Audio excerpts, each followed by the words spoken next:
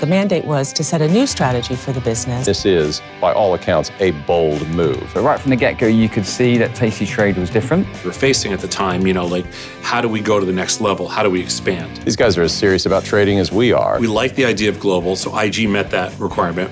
And we like the fact that they basically made a lot of money. We were already a year into the pandemic. So the issue for us was the only people who could visit Tasty because they were American citizens were June and Charlie. June and Charlie flew from London to Chicago to have dinner with us. We had 6 hours in an igloo together. There was an element of a bit of a blind date. We had other bids on the table that were better.